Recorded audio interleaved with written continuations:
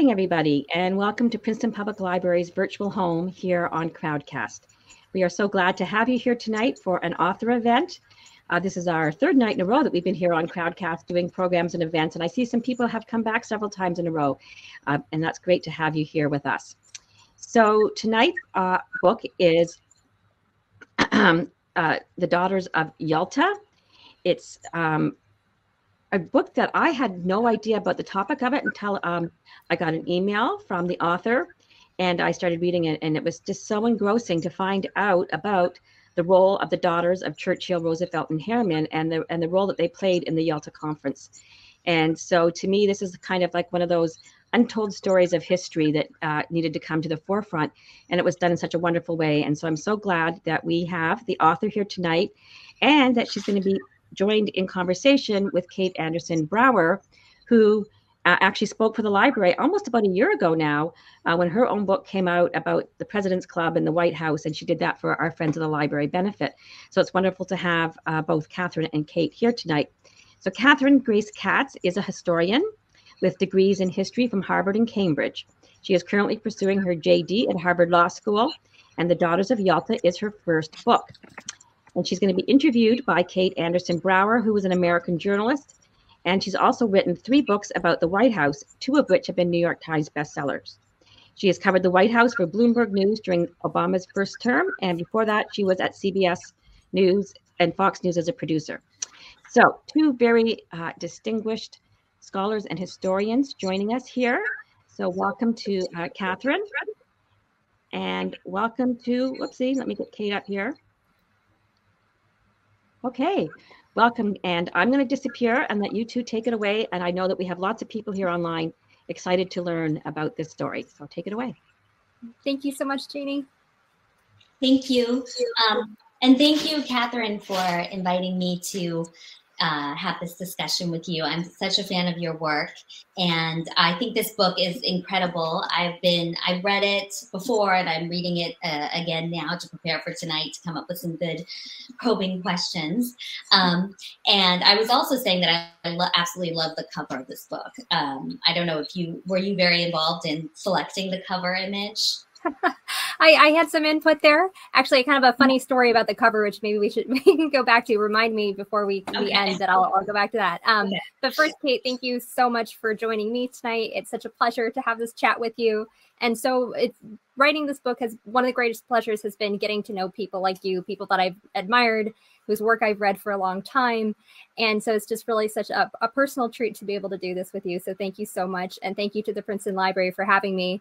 I actually spent 6 months working in Princeton while I was a financial analyst prior to going back to being a historian. So I know and love Princeton. It is such a charming town, and hope to get back in person one of these days.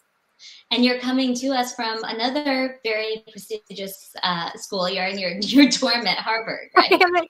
I'm in my dorm. The beauty of Zoom is that you can use a virtual background and pretend you're somewhere that you're not. If you hold very still, no one has any idea it's a virtual background. But here I am in my 1960s dorm room, made a little bit more attractive with some maps on the wall. But yeah, I like it. I like it. Well, let's dive into the discussion because you talk a little bit in the book about how you got involved in it, and it's such a specific topic. I mean, I think it's a really smart way to talk about World War II and bring these characters to life by looking at them through the eyes of their daughters. And to think of these men, Churchill, Harriman, and Roosevelt, and Stalin, because you do talk about his relationship with his daughter, which is pretty different from those other leaders. Yep. And I just wondered, what made you think to do this book? How did you first come up with the idea? It was a series of fortuitous coincidences. I certainly did not set out to write a book about the Yalta Conference. I hadn't set out to write a book at that moment at all. I had always loved reading and writing and wanted to be a writer since I was a little girl. I was always scribbling stories and found tons of notebooks of old stories that I wrote during the pandemic and a big cleanup. But I had studied history as an undergrad and grad student, and then, like many recent grads, went to work in finance in New York and thought history and I were done for a while, and maybe I would be able to have a chance to be a writer later in my career. But by coincidence, in the lobby of my office in Manhattan was a bookstore called Chartwell Booksellers, named after Churchill's home. And I used to go down and visit the bookstore many times a week when I'd go down to get a coffee, when I'd need a break from the Excel modeling, which was a little different from being a historian. And after so many visits, I got to know the owner of the bookstore, and he very kindly introduced me to the International Churchill Society, which is made up of scholars and academics and professionals of all walks of life that want to encourage people to study history and go into public service, much like Churchill. And members of the Churchill family are also involved. And around this time, the family was opening the papers of Churchill's daughter, Sarah, to researchers for the first time. And the society asked if I'd be interested in writing an article about her papers for their magazine. And I said yes, just thinking this would be a fun way to re-engage with history, do a bit of writing. Meanwhile, I was applying to law school, and I could not have imagined that it would take me on a whole journey in a very different direction, but one that I was so excited to find myself on. And how long did the process take to write the book, research and write? It took about 3 years, about a year and a half of mostly research and a year and a half of mostly writing. The first 2 years I was exclusively working on the book, and the third year I was also doing my first year of law school. So keeping busy. Can't imagine that. Something you say towards the end of the book, you talk about Kathy and how she simply never believed that she was particularly important. And I thought that was really interesting. Did you feel like you were telling these women's stories for the first time? And as a female historian, do you feel particularly empowered by that no one had really thought of the role that these women played in the Yalta Conference before? And so I think it's a really interesting way to get into this enormous story of post-World War II Europe, But you were really giving voice to these women who didn't think that their voices mattered that much at the time, right? Yeah, I think it was partly that they weren't power brokers in the way that you typically think of government leaders or military leaders, and also a real sense of humility that so many members of that generation had, where everyone felt like they were just doing their bit that was no more important than anyone else, and just quietly going about the business of winning the war. And that's something that was really very true about so many of the people in the book, both men and women. But what was really exciting was writing this book about the Yalta Conference in part, but more importantly, I think about the relationships between these fathers and daughters, is that we study things like the Yalta Conference, and I certainly had studied Yalta many times in school and had no idea that Churchill, Roosevelt, and Ambassador Averell Harriman had chosen to bring their daughters with them to serve as their aides. But we also have a tendency to put these leaders on a pedestal to the extent that they become more than human. And we really forget that they're also part of a family. And at the end of the day, they're also someone's dad. And what would it be like to be their child and to be with them on the precipice between World War and Cold War? So for me, it also really humanized this moment in history and these leaders that we know so much about. And it's easy to divide their public life and their private lives, but really they're inextricably bound together. And that was what was really exciting for me about being able to tell this story, reintroduce three women who were remarkable back into the historical record, and also show a different side of the leaders than we normally get to see. And of those three leaders, who had the best relationship with who was the most solicitous of their daughter's opinion? And who was the one who brought up the idea of bringing their daughter? And how did that all come to be? Well, the relationships between the fathers and daughters were each really unique. Churchill and his daughter, Sarah, probably had the most loving and familial and typical, I guess, father-daughter relationship, where Churchill was really appreciative and highly respected and valued the opinions of his family, especially his wife and daughters. They were some of his greatest advisors, and he truly relied on them. And that was something that was consistent throughout his entire career. Churchill was the first of the three of them to think about bringing his daughter as an aide, and he first brought Sarah to the Tehran Conference in 1943, which was the first time Churchill, FDR, and Stalin all met, and at that conference they were laying the plans for D-Day. Churchill decided to bring his daughter for a couple of reasons. First, he and his wife Clementine had decided early in the war that when he traveled abroad, someone from the family should go with him as a protector and confidant of sorts in this environment where it's so hard to know who you can trust to be able to have that person you can speak frankly with about your deep concerns. And Churchill also wanted someone there who understood the military aspects of the war. Sarah Churchill was in the women's branch of the Royal Air Force. She was an intelligence officer, so that was something she understood.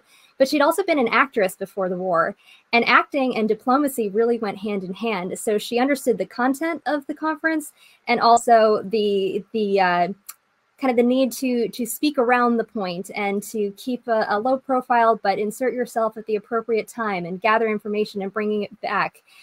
She had a really close bond with her father since she was really young and felt that she understood him. But she was also a beautiful writer like he was, and that was really important because he wanted to write his wartime memoirs when it was all over, and he needed someone to capture what was happening outside of the official conference minutes. So Sarah is the perfect person to really capture the spirit and almost the conscience of the conference, and her letters are just beautiful.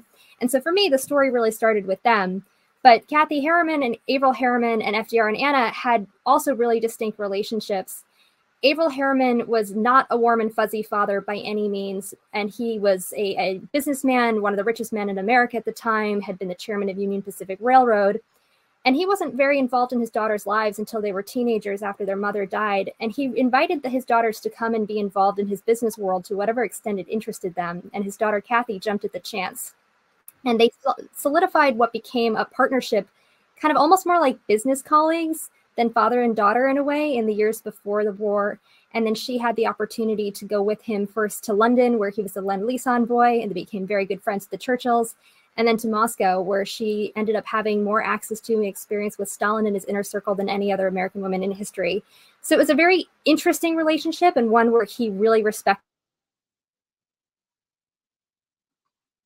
him. And she was very bold and daring and adventurous, which were all qualities that were important in the Soviet Union. But it wasn't warm and fuzzy like Churchill and Sarah. And then FDR and Anna, it was I think that was the relationship that was almost the hardest to write about sometimes, because for them, it began as a very close relationship when Anna was a little girl, but FDR's polio diagnosis really changed it. And they spent many years at much more of a distance. And Anna was always trying to recover that closeness with her father she remembered from the time she was a little girl. And she just was never quite able to receive the love and admiration and attention from her father that she always hoped that she could have.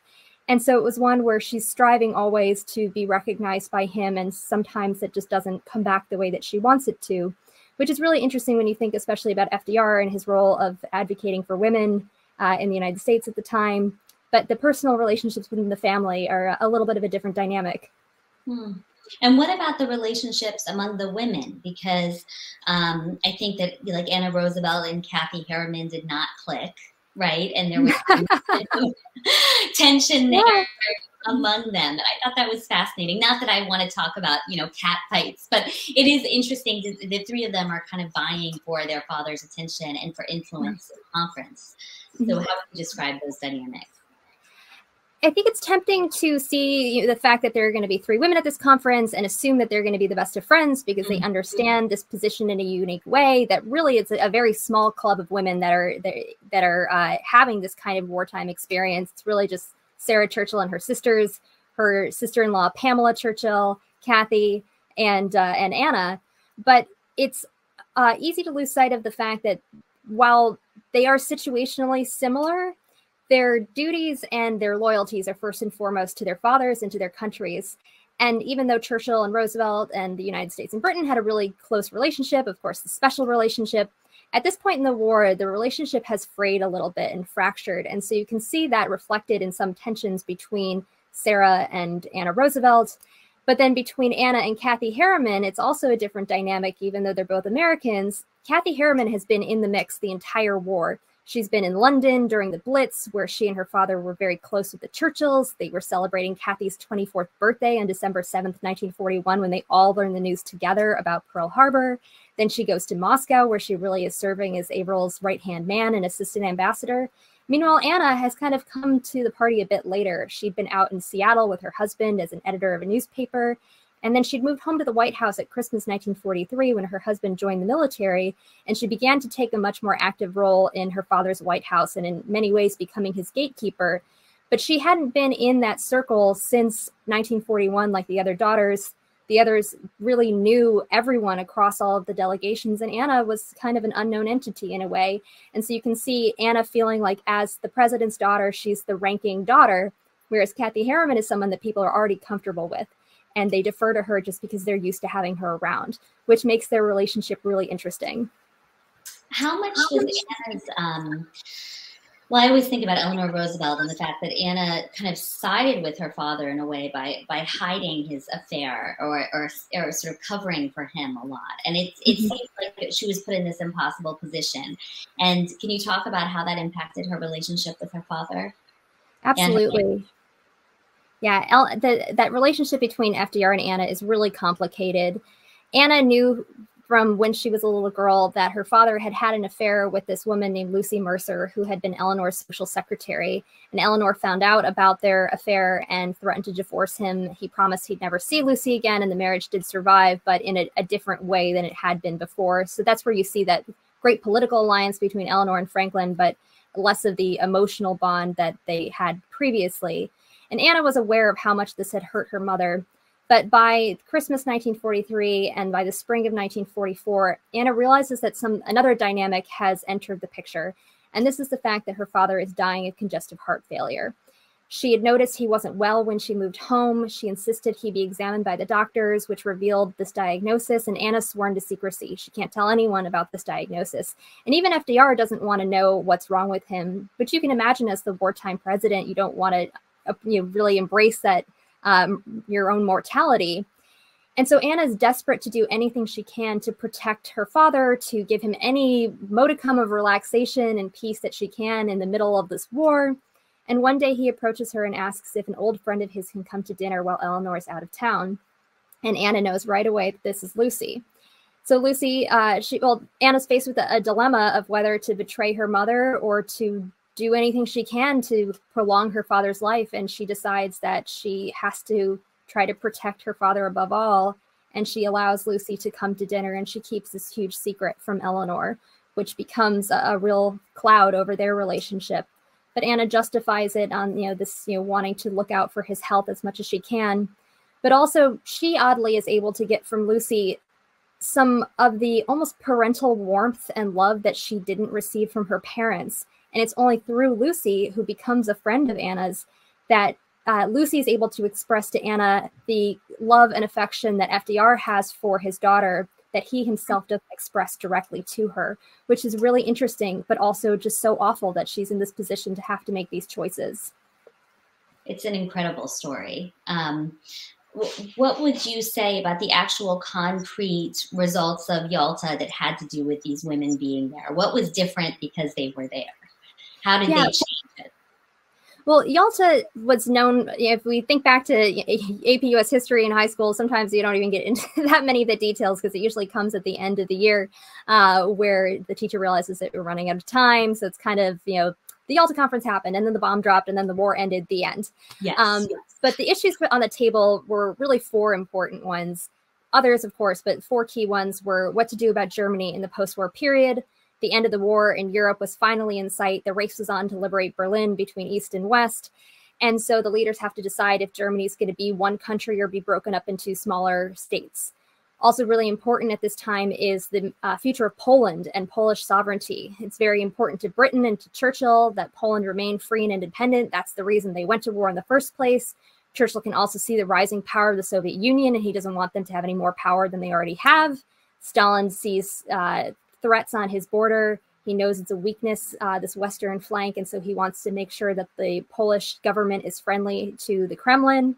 Meanwhile, Roosevelt's more focused on the Pacific. He wants to save as many American lives as possible, doesn't yet know if the atomic bomb will be a success, so in order to save American soldiers, wants to bring the Soviet Union into the war in exchange for territory. And he also wants to get Soviet buy-in into what he sees as his legacy, and that's the founding of the United Nations. He wants to succeed where Woodrow Wilson failed and create a peace organization for all time. And so those are some of the main issues. The daughters are not in the conference negotiations themselves. They don't have the security clearance for that. However, they're with their fathers late at night when they're back thinking through the issues up for debate. Sarah Churchill is in the room with her father till 2 o'clock in the morning, where he's expressing his frustration of how FDR doesn't understand the importance of Poland in the future, that he thinks FDR is very short-sighted. Meanwhile, Kathy Harriman is the only person who really understands this difficult position that her father, the ambassador, is in, where he really agrees with Churchill, but has to represent FDR's interests. And Anna, meanwhile, is literally trying to keep her father alive. At every turn, she's warding off people who want to meet with him, trying to block the ones that she feels are unnecessary, to give him any chance to relax and recover as much as she can. And this includes sometimes getting in the way of meetings with Churchill, which FDR doesn't want to have because he's not necessarily seeing eye to eye with Churchill at this point and doesn't want to give Stalin the idea that he and Churchill are ganging up on the Soviets. So he allows Anna to run interference to suit his political ends, which is really interesting. However, we could criticize that, and perhaps we should. But if Anna hadn't been doing that, perhaps FDR might have died at Yalta. She's literally keeping him alive every day. And I don't know how he can get much more powerful than that. Yeah, I mean, they're the ultimate gatekeepers, right? Sort of the chiefs of staff to their fathers. Yes. And it's funny that they were nicknamed the Little Three, and their fathers were, the Big Three. But they were much more powerful than I think people gave them credit for. And nobody talks about this particular aspect of the story. One thing I wanted to make sure I brought up was Stalin and his daughter, and how difficult that relationship was, and how different it was. I think her name was Svetlana. Is that her name? Yeah. Yep, her name is Svetlana, and she's 19 at the time of Yalta, and she did speak English, so she could have been a useful asset and a daughter diplomat, much like the others. But she and Stalin have a very bad relationship at this point because she'd learned as a teenager that her mother had committed suicide and was driven to it by Stalin's cruelty. Svetlana rebels by falling in love with a much older, married Soviet Jewish cinematographer who Stalin then exiles to Siberia. She then rebels again and falls in love with her classmate, Grigory Morozov, and she marries him at just 19 years old. And he's also Jewish, and Stalin really takes exception to this and refuses to ever meet his son-in-law. So Svetlana is 19, married, pregnant at the time of the conference. But Stalin had allowed Svetlana to meet Churchill when Churchill came to Moscow earlier in the war. And he brought her out at dinner almost like a prop, as if to show Churchill that he was a family man too, which is very odd when you think of Stalin. And so Svetlana comes down, she has a little conversation with Churchill in English, and Churchill says to Svetlana that she reminds him of his own redheaded daughter, Sarah. Both Svetlana and Sarah were redheads. So after this meeting, Svetlana sent a brooch to Sarah as a gesture of daughter-to-daughter diplomacy, and Sarah wears this brooch on her uniform throughout the conference, and this lovely gesture to the daughter who's not there. So Svetlana is very much there in spirit. Oh, I love that detail, because it's also a very smart, shrewd political move to do that too. Absolutely. Which of the daughters had the best political instincts, do you think? I think that it was Sarah Churchill. She really was so much like her father in spirit and temperament, and wanted to make her own way in the world on her own terms. But at that time, politics wasn't a career that she would have considered to be open to her. And so she decided to go and become an actress, which was one of the few things that she thought she could do as a career.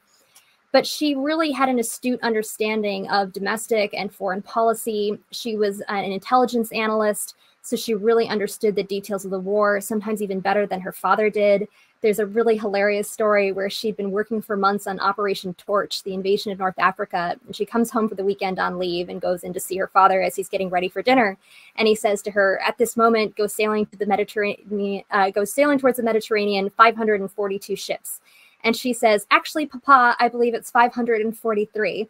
And he says, how do you know that? And she says, well, I've only been working on it for months. And he says, why didn't you tell me? And she says, because there's such a thing as security.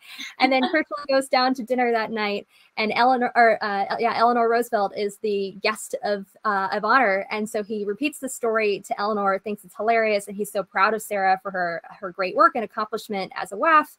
And then Eleanor Roosevelt is so charmed and tells the story to the press. And Sarah then gets hauled in front of her superiors, and they're demanding, who told this story to Mrs. Roosevelt? Who leaked it to the press? And she could only say, I'm so sorry. It was my father, the prime minister, and there was nothing anyone could do about it. But this really respectful and jovial relationship between them goes on throughout the war. After the Yalta Conference and during the summer of 1945, Britain's preparing for a general election. And even though the population really appreciates and loves Churchill, they're also just so desperate for change and something different after so much suffering throughout the war. And Churchill doesn't understand why he's not doing better in the polls. And Sarah, who's been working with a cross-section of all different kinds of people from Britain in her job in military intelligence, writes this long, about 10-page letter to him analyzing the forces that she sees, and the sense that people aren't voting against him, but just voting for change, and a sense of wanting to continue this spirit of supporting each other and not wanting to go back to the stratified social structure of before the war. And it's a really astute piece of political writing, which Churchill then tells her how much he admires and how helpful it is. And so it really is remarkable what instincts that she had. And if she'd been born maybe 10 years later, perhaps she could have succeeded her father in politics, which would have made her a contemporary of Margaret Thatcher, which would have been really interesting. Wow, that's so interesting to think about. I hate to ask this question because I think I know the answer is really depressing. What happened to these women after? Especially, I mean, I just was shocked at some of these stories about after Yalta and what happens in their personal lives. And each of them go through these enormous tragedies. And can you kind of explain some of that and maybe why there's this similar pattern happening to each of these three women? It's bizarre. I mean, similar tragedies going on in their lives. Yeah, exactly. Without going into too much detail in case anybody doesn't want any spoilers, the three women all do experience similar tragedies, which really comes down to the lack of understanding that we had at the time of PTSD and mental health. And each of them have husbands who really struggle with what they experienced during the war, which leads to depression and either suicide or attempted suicide, which is really, just so heartbreaking to see after, they've survived the war only to come home and to have these needs which are unaddressed and not understood. And so while the daughters, they weren't necessarily the best of friends at the conference, they did get along, but they didn't walk away from it, being best friends forever. However, they do kind of reconvene in interesting ways later in life with this shared experience they've had and understanding each other in ways that no one else can, where your private life is so on show for the public. And Anna actually reaches out to Sarah at one point to, express this. And it's interesting to see how they do support each other in times of challenge and sadness later in life. Yeah, I was really just thought that was really moving. And especially, I think it was Anna Roosevelt, who I didn't know that much about, but her story is particularly difficult to read, what was going on with her husband at the time. But with no spoilers, we won't. Exactly. Is there such a thing, do you think, as kids being too involved in their parents' politics? I mean, in some way, was this harmful for them? So I'm thinking, moving decades after, looking at Bobby Kennedy and then looking at Ivanka Trump. I mean, the idea that family is going to be playing some crucial role, it's very controversial. And do you think this was, were some people critical of these women acting as gatekeepers? And could it have been a bad thing for them to have that kind of pressure foisted upon them? Because I can imagine that the pressure that Anna was under, trying to keep people away from her father, it was incredible. And they were all fairly young at the time, right? Yeah, exactly. Kathy Harriman is 27, Sarah Churchill is 30, Anna Roosevelt's 38. And it's, I think, such an important question to think about today, especially, and would love to get your opinion on this, given your work on the First Ladies and writing about the residents and really that inside look at what it is to be a family living in the White House. I think it's really interesting to consider that role of the adult first children, especially in light of the last couple of years. And we haven't really had to think about that until recently, because throughout the 90s and early 2000s, the children in the White House were young children, so it wasn't really an issue. First children have been involved in their parents' administrations going all the way back to John Quincy Adams' son, who served as a principal private secretary for him. So it's more of a logistical role than a policy role. There are questions about too much involvement or nepotism, of course, with JFK and Bobby Kennedy. People didn't always love that Eleanor Roosevelt was really involved and really active in the administration. They'd write into the White House saying that Eleanor was not elected. She has no business other than being there as a private person. And I think you saw that also sometimes with Hillary Clinton during Bill Clinton's administration and her work in healthcare, which is really fascinating. And so these are themes that repeat. In a way, I kind of think of it like, when you marry someone, you marry their family. In a sense, when you elect someone, you elect their family too. Mm-hmm. And we've acknowledged that there should be a defined role for a first spouse. But the role of first children, and especially adult first children, is one that I don't know if we can really draw a bright line rule on what the appropriate level of involvement is. And as you point out, it's not always the best thing for them to be that in the spotlight or to have that kind of responsibility. Some first children might have great abilities and expertise in a particular area where you'd love to have them involved. Others maybe not. So I actually would love your opinion on that issue, especially in light of the last, couple of years. I always think that a book about first children would be really interesting to write, but I started writing about politics when President Obama was in office, and Sasha and Malia Obama were off limits, and because they were such young girls. And so I always had the feeling that that children of presidents should really be given a lot of grace and a lot of privacy. And I think everyone in the White House press corps at the time felt that way. But looking at how that changed with the Trumps, if you're inserting yourself in your parents' lives in that way politically, then everything is up for grabs. And I was surprised there wasn't more uproar actually about Ivanka and Jared, because when Hillary Clinton, as you say, had an office in the West Wing, was at the helm of healthcare policy, her approval ratings plummeted. He suffered for her involvement.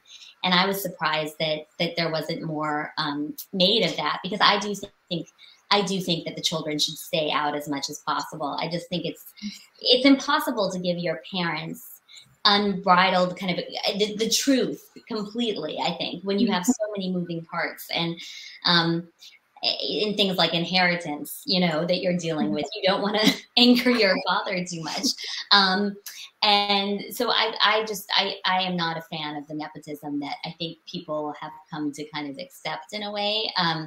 But I also think that, kids should be able to be involved in a campaign. And we know George W. Bush was very involved in his dad's campaign and would ream out reporters who wrote bad stories about his dad. And I think the campaign is a little different. You can use your kids like you would have a spouse out on the front lines campaigning for you, but it's the actual policy making that I think they should stay out of, but because I think it just always leads it to a bad place. And frankly, there's no child of a president I can think of who's qualified to weigh in on these matters. Really, it should be based on your qualifications. But I do think what you covered with these women giving their fathers real world kind of advice. It reminds me a little bit of the Johnsons, and both of their daughters had husbands serving in Vietnam. And so they, Lucy and Linda Bird would tell their father at dinner about what their husbands were experiencing. And do you think that these daughters were able to tell their fathers about the actual realities of the war that maybe they wouldn't have seen from their vantage? Yeah, absolutely. And, as I mentioned, Sarah Churchill working with a really broad array of diverse people across Britain in her work in military intelligence, but specifically at Yalta, one of the most important roles that the daughters play for their fathers is that they're able to actually go out into the local community and meet the Soviet people whose lives have been pretty summarily destroyed by the war.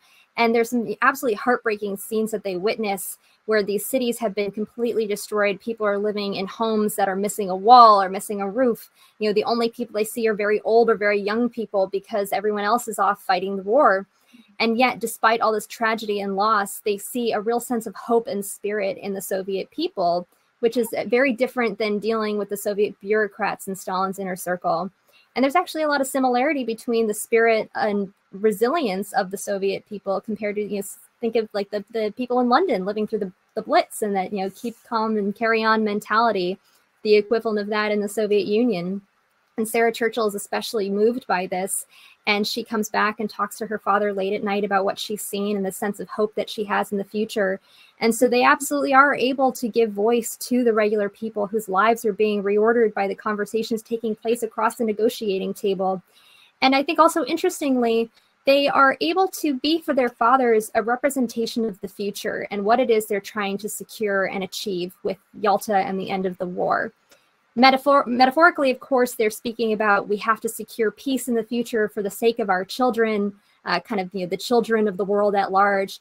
But for these men, it's also much more immediate and much more personal. It's their own children who are right there in front of them at their side, serving as their partners at this conference that gives them an extra reason to make it right at the end of this war so that they don't go through another period like the transition from World War I to the Depression to then the rise of the Nazis in World War II. They have to get it right this time, specifically because their children are counting on them. Were any of them around to see their grandchildren and what that relationship was like? Because oftentimes the grandchildren don't carry the baggage and the weight that the children do. And it's so much easier to bond with grandchildren than children for whatever reason. And I'm wondering what that dynamic was like, or if you looked into it at all. I know Roosevelt didn't, right? Because he died so shortly after. He did actually have a little bit of some. He did have some grandchildren who were old enough. Anna had 3 children at the time of Yalta. She had 3 children, and her daughter Ellie was actually 18 when Yalta took place, and she has really clear memories of the conference. And I was so fortunate to be able to interview Ellie and get to know her and hear her memories of when her mother went to Yalta and the stories she came home with, and also Anna's youngest son, who was only 5 at the time of Yalta, and he became very ill while Anna was away, and remembers hearing on the news, after the conference, just kind of vague things while he was sick in the hospital, and everyone was so worried about him while Anna was gone. But he also kind of played a little bit of a role in the story too, even as a 5-year-old, because he would go in and visit his grandfather in the Oval Office, and he'd go in with his dog. And one time he went in to try to play while Averil Harriman had come all the way from the Soviet Union to brief FDR on what was happening, how we might not have the right approach to dealing with the Soviets, really trying to warn him about what he's seeing on the ground, which is very time sensitive and pressing and urgent. And he's come all this way, and he has to wait until little Johnny toddles out back into the garden because he wants to play with his grandfather. So it is really sweet. But also the chance to speak with people like Churchill's grandchildren and great-grandchildren while researching the book. No one knows them like their own family, and it makes history not feel so far away. And that was something that was really special about getting to know them, getting to know Kathy Harriman's sons. All 3 families were absolutely wonderful, really respected the role of the historian needing to be objective, but were so forthcoming with information and detail, and also love for their family. And that was really special to see. So we'll always be so grateful for that. How did the Roosevelts, I'm thinking of Anna's daughter, how did she talk about Lucy Mercer and that whole relationship? Are they very protective of Eleanor's legacy, so they don't want to focus too much on it? Or do they look at it in a very kind of honest, unvarnished way, talking about their grandfather was not perfect, no one is, and I think that's what makes him really fascinating. Yeah, I think when your family is as known and as much has been written about them, it's hard not to be somewhat at a distance when you're describing things like that. And especially if you were a very young child and it's your grandfather, there is a bit of a remove and just kind of acceptance of this person as a historical figure. We know everything about them, good and bad. And so there is kind of an objective and balanced way that they talk about it. But I think that there's also so much admiration and respect for Eleanor today amongst so many people that she really has her own legacy almost independent of FDR, of which they're also incredibly proud. And that is wonderful. And I think it was important to Anna also, as she went on in her life, to be the custodian of not just her father's, but also her mother's legacy.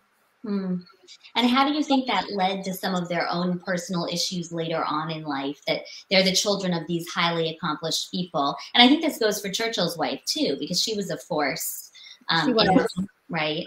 And none of these 3 women rose to that level, because who could possibly rise to that level? What kind of pressure did they have on them? And also, at the time, they, as you say, they couldn't really run for office or get into politics in any real way. It would be very difficult. I think Margaret Chase Smith, though, was already around, and there were female politicians, but no matter what they did, they kind of were damned if they did or damned if they didn't, because if they stuck their neck out and tried to get involved, they wouldn't be as successful as their parents. So it's smarter to take a different path in life. And I'm just wondering if you think this is a double-edged sword, being a child of someone as successful. I think it is. And also, at the same time, I don't know that they wanted to have that seat at the height of power like their parents. There were definitely aspects, even going back to their early lives, where that enormous role that their fathers had in the world was complicated for family relationships. And there's actually a lot of similarity between Eleanor Roosevelt and Clementine Churchill, both brilliant women, both great advocates and advisors, and just huge assets to their husbands. Churchill respected Clementine's opinion more than anyone. And we all know the great work that Eleanor and FDR achieved together. And yet, unfortunately, I think for both of them, as much as they did publicly, sometimes it didn't translate as immediately to their children, where they both kind of struggled to give their children the love and affection that their children really wanted. And Clementine Churchill really explicitly said, I decided early on that I could either be a great partner to Winston or a great mother, and I chose to be a great partner. And so it's interesting, and you can see that kind of those similar patterns reflected in both families. So that's one element where it comes in. But I also think sometimes, we're a little bit quick to give these, kind of write them off as, oh, they couldn't live up to their parents, kind of not taking into account maybe they don't want to be their parents, right. But also every mistake that they make, every challenge that they go through, every heartbreak that they experience is going to be splashed across the front page for all the world to see.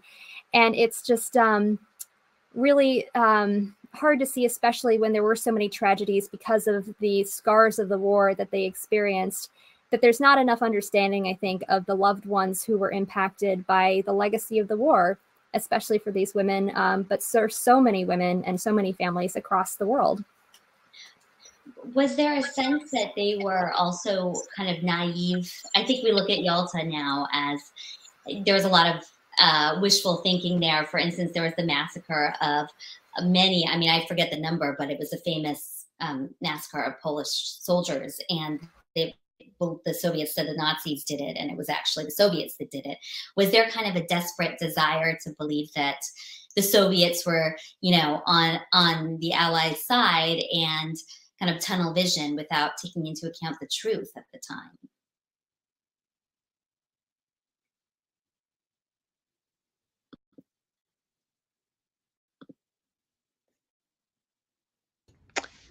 I think we have a frozen Catherine. Yep.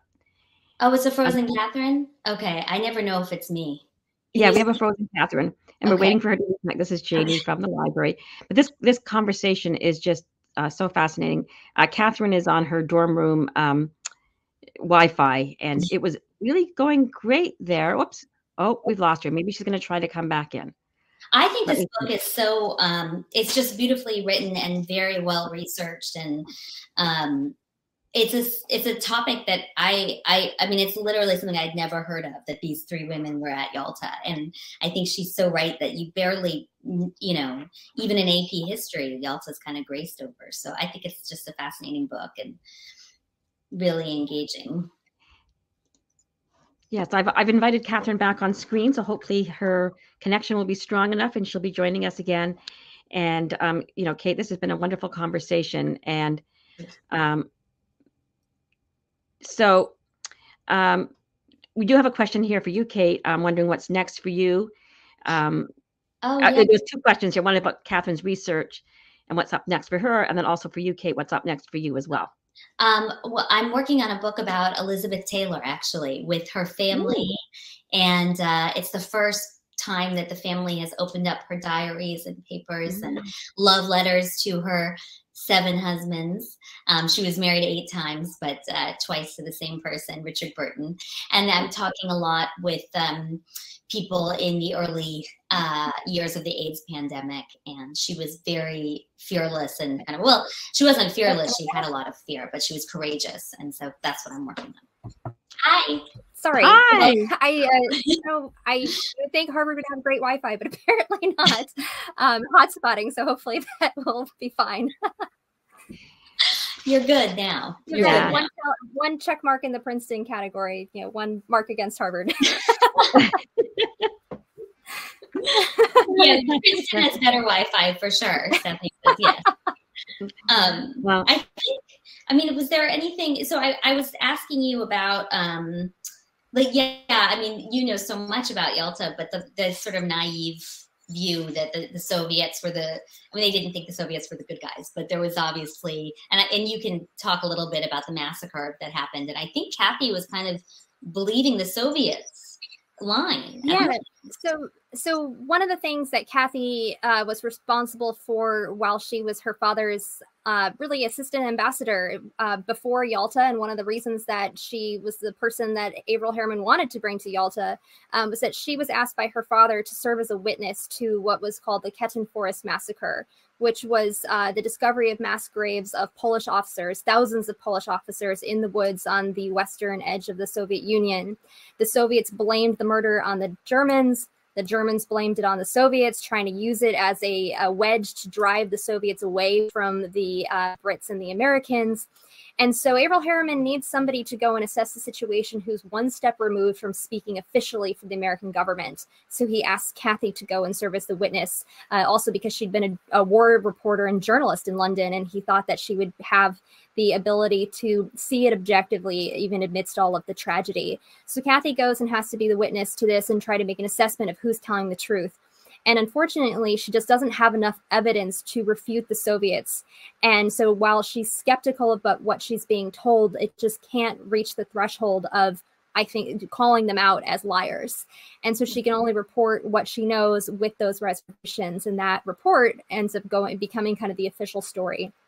And so it's a really complicated position for this young woman who's, only 27 years old. She might have been even 26 at the time, to have this responsibility, which is astounding. But I think that the story of the Yalta Conference and the rising power of the Soviet Union and the falling power of the British Empire, and the sense that we have that Stalin kind of put one over on the West, and he walked away as the victor and we were the losers in a way, even though we were all supposedly on the same side, really goes to show what a lack of knowledge we had in the West, and especially the United States, about the Soviet Union at the time. We hadn't had diplomatic relations with the Soviet Union since after the Russian Revolution, before Roosevelt normalizes relations about 20 years later. Averell Harriman was one of very few businessmen who had done business in the Soviet Union in that period. Very few people in the US studied Russian. There was one English to Russian language book. It just was a huge gap of knowledge. We didn't have intelligence capabilities. And there are about a handful, maybe 6 experts in the on the Soviet Union in the State Department. One of them is George Kennan, who is Averell Harriman's #2 in Moscow. He, of course, goes on to be a wise man of the Cold War. Chip Bolin, who was serving as Roosevelt's interpreter at Yalta. But Roosevelt also doesn't have a great grasp of the Soviet Union either, and he's reluctant to rely on the few experts he has because he really wants to rely on his powers of personal persuasion to form this personal bond with Stalin, much like he has with Churchill. And that personal bond will be the thing that carries them through the period where their common enemy has been defeated and they need a new reason to have a connection and to bring the Soviet Union into the international community when the war is over. And I think, unfortunately for Roosevelt, he didn't have enough specific knowledge or the insistence to gain that specific knowledge about dealing with the Soviets. And that really let us down. And even though there might not have been anything we could have done differently by the time of Yalta, because that would have required opening the Western Front a year earlier, which would have meant that we would have had to start rearmament much earlier for the Soviets not to have control of Eastern Europe. But I think it just is a kind of a reinforcing pattern of, you have to know your adversaries around the world, and sometimes it's kind of keeping your friends close and your enemies closer. Mm-hmm. And I think that was a real lesson learned, and one that I think we forget sometimes even in foreign policy today, especially when dealing with Russia, that connection with Putin isn't going to be a breakthrough in the foreign policy. It's going to come through areas of mutual cooperation where there is mutual benefit to working together, but not from a deep personal friendship and sense of admiration that you might find with another world leader. Mm-hmm. And you think going into Yalta, there was a bit of naivete there, that we were going to go and they were going to become friends. Yeah. Or at least. Absolutely. Yeah. Well, I think it's a wonderful book, and I love the photos. It's interesting because there were not a lot of photos of the 3 women together really to choose from, were there? No, there weren't. And that picture actually has a nice other little intergenerational sort of story. It was taken by the son of Harry Hopkins, Robert Hopkins, who was the official American photographer at the conference. And Harry Hopkins was a longtime advisor to FDR. He was also extremely sick by the time of Yalta, really drags himself there. He's dying of stomach cancer, which is so tragic. But his son, Robert, is the official photographer, and he takes this picture of the 3 daughters together after the official photography from the conference has been concluded, that, that famous picture of the big three together with their military advisors behind them.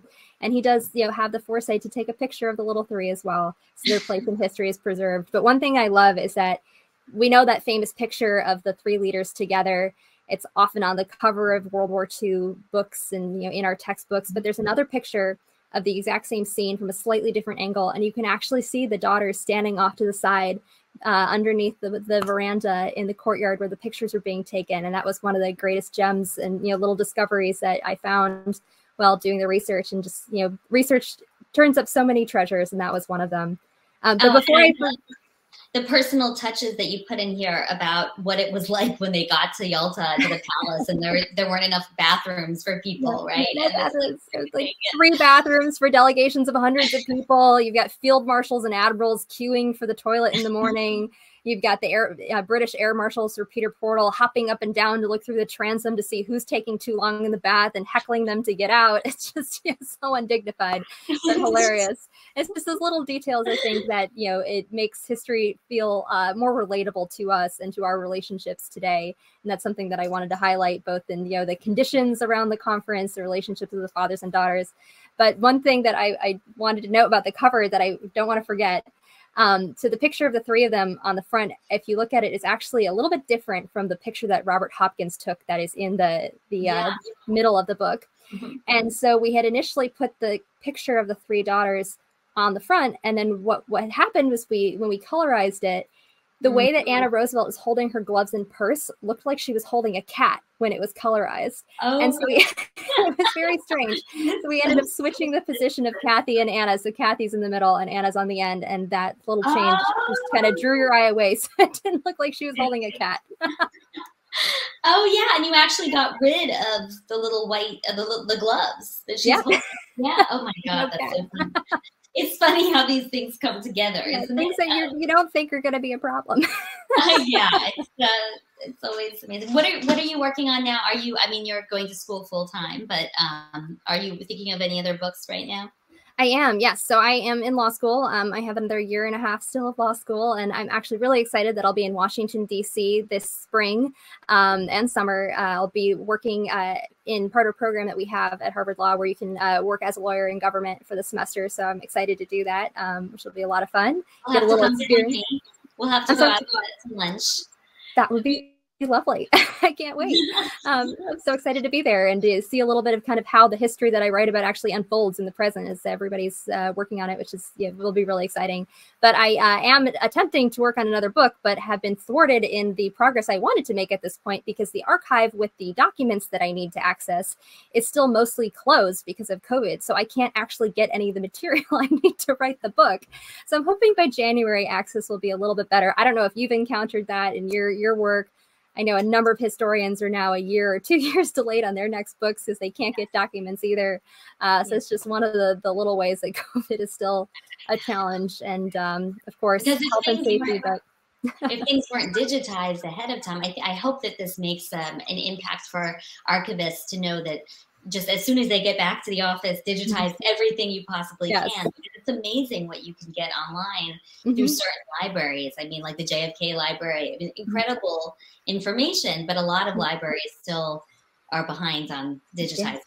Yep. And when you think of the millions of documents that are in these archives, especially something like the National Archives, I think we're still a ways away from that. But hopefully, fingers crossed, we'll be able to get back in soon.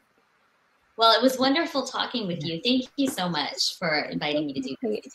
Well, yes, I'm sitting here nodding in agreement about getting things digitized. We're working on that at our library with even like local things. You'd be surprised the local level how many, we have a whole we have at the library the only copies of some newspapers that go back that tell the story of important Princetonians. And so we've been working to do our own archive of the newspapers of Princeton. I think we're getting pretty close, right, Becky? I know Becky's on here. Oh, good. But yeah, we get a number of calls to our reference desk, of us having to go and then look and get out the things and photocopy and send them off. And so getting these things online is really crucial to a lot of people for different reasons. And but thank you so much, both of you, for this fascinating conversation.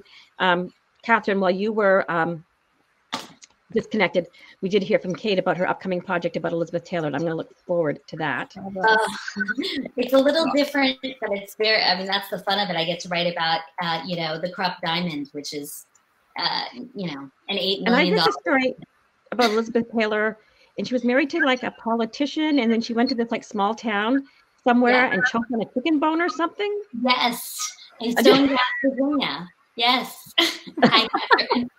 That's one of the reasons why I got into the book, is because I was interviewing John Warner, and that was the senator that she was married to.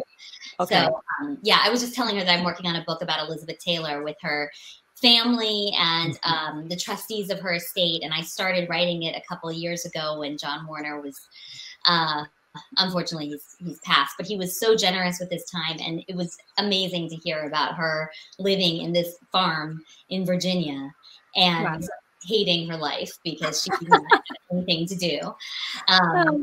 But it's a departure. But I just think telling the stories of these women's lives, regardless of, you know, politicians or actors or, you know, humanitarians, and she was also a humanitarian, it's really important. There are not enough books about women's contribution to history. And I think they're often kind of, I think people think of Elizabeth Taylor as this like sex symbol, but really she was a lot more than that, you know. So it's important. Absolutely. Multi-dimensional with much more depth than she's given credit for. Well, I want to hear all about this in as much detail as you're willing to share over lunch in DC. Okay, let's do it. Thank you both. This has been a wonderful evening. We have lots of accolades coming in from those people, from everybody online. And your conversation was so fascinating and covered so much. I don't think there was questions to come in because you guys really just covered it all. And I don't think anybody wanted to stop the great conversation that was happening. You guys have a good chemistry together, so you guys should consider doing this tour together more often, talking about great women in history that you've covered. That'd be great fun. Well, thank you so much, Janie, for having me. Thank you. Thank you. So, thank you, Kate, for doing this conversation with me, and thank you all of you for listening. Both of you know that you always have an invite to come either in person or virtually to Princeton Public Library. We would love to have you. We are returning to, we're starting to do what's called hybrid programming, where we're having very small controlled audiences in person and then streaming them online. I'll be starting that at the end of the month as a move back towards more in person. So, fingers crossed that it all works out. Becky here's online is helping us get all that technology going so that we can go hybrid and then hopefully return soon to in person. We miss that as authors so much. Yeah, actually, talking to readers in person makes a big difference. So hopefully we can both come up there in person. Yeah, that would be so great. Thank you. Thank you both. And good night to everybody. Good night. So thank you for attending. Okay. Good night.